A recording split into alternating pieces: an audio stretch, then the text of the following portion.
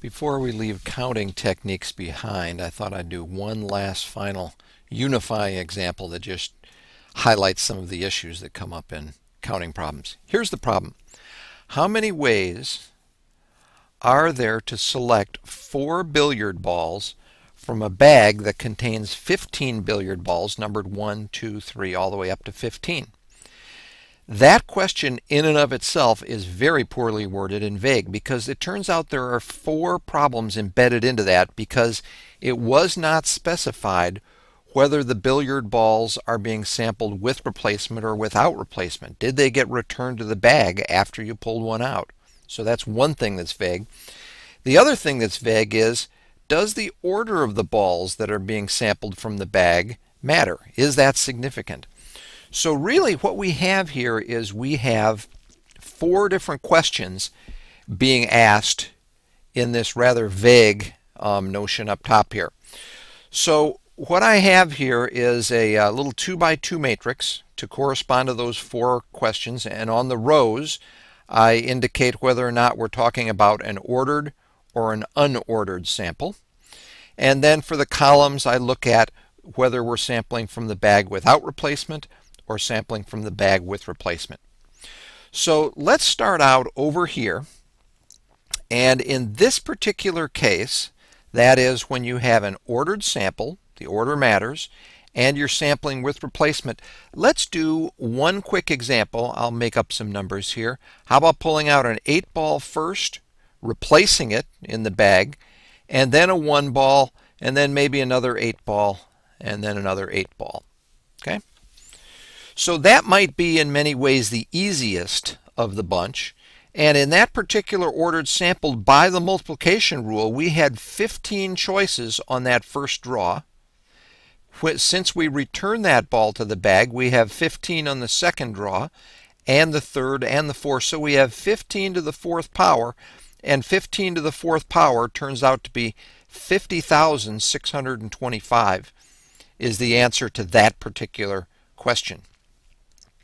Let's go to a second one. And by the way, notice that I put parentheses here, and that's my way of indicating that order is important. Let's do that same thing here for this example where we're sampling without replacement, but the order that you pull the balls out of the bag matters. So in this case, an example might be maybe we get the 4 ball, and then remember we don't return that 4 ball to the bag. We pull out another ball, and maybe we pull out the 3 ball, and then we pull out the 8 ball, and then we pull out the 1 ball. Well, how many ways are there to do that particular sampling? Well, there's 15 choices on the first draw, followed by 14, 13, 12, and that turns out to be 32,760. So not surprisingly, a little bit lower than we had in this particular case. Now we come down to the case where the second row tells us we're looking at unordered samples.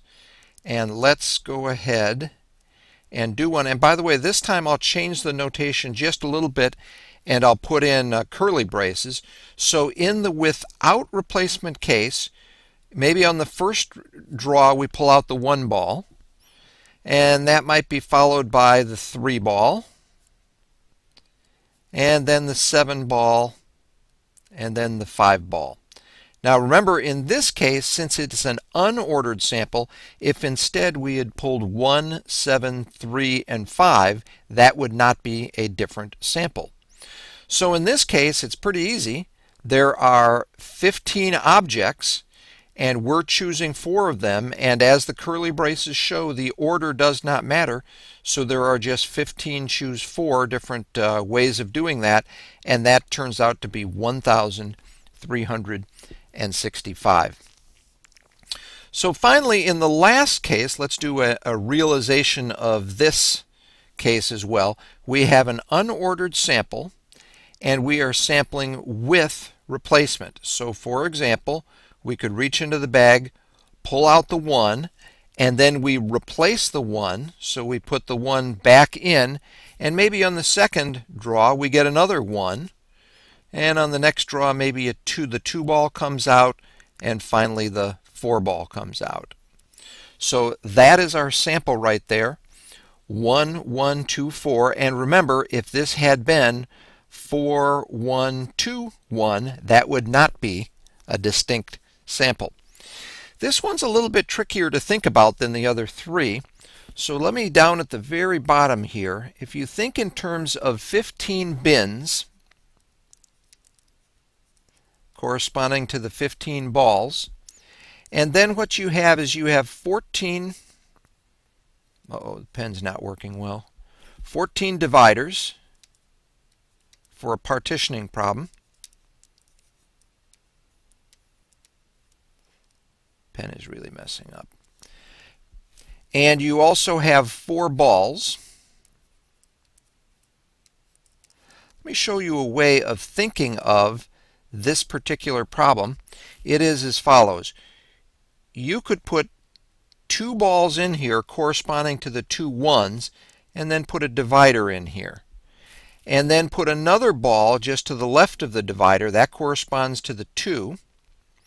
And then another divider, and another, and then another ball, and that corresponds to the 4.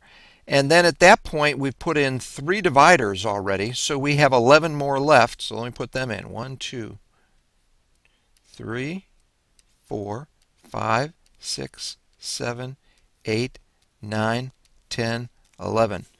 Delayed effect there. All right, so there are the 11. That right there would correspond to our sample of getting 2 1s, 1 2, no 3s, a single 4, then no's 5, 6, 7, 8, 9, 10, 11, 12, 13, 14, 15. So that's the way you could put it in, and now we're doing it as a bit of a partition. Now, one way of thinking of this is as follows. What we're really doing is we have 18 objects. And what are those 18 objects? Well, they are the 14 dividers and the 4 balls. And it turns out there are 4 different places that we are choosing among those 18. And those are the 4 spots that we're choosing to put the balls. Now, by the way, you could do this as 18 choose 4, or you could do it as 18 choose 14, and you get the same number either way. But that's one way of thinking about this, the toughest of the 4 problems, and that turns out to be 3060. One last thing before we leave this behind. It's not surprising that the ordered samples are in both cases larger than the unordered samples. And furthermore, it's not surprising that the numbers in this second column here are larger than the first column, because when you put the billiard ball back in the bag, there are more different ways of doing things. So this concludes counting techniques, and at this point we're going to go on to the last section here in Chapter 3, which is set theory.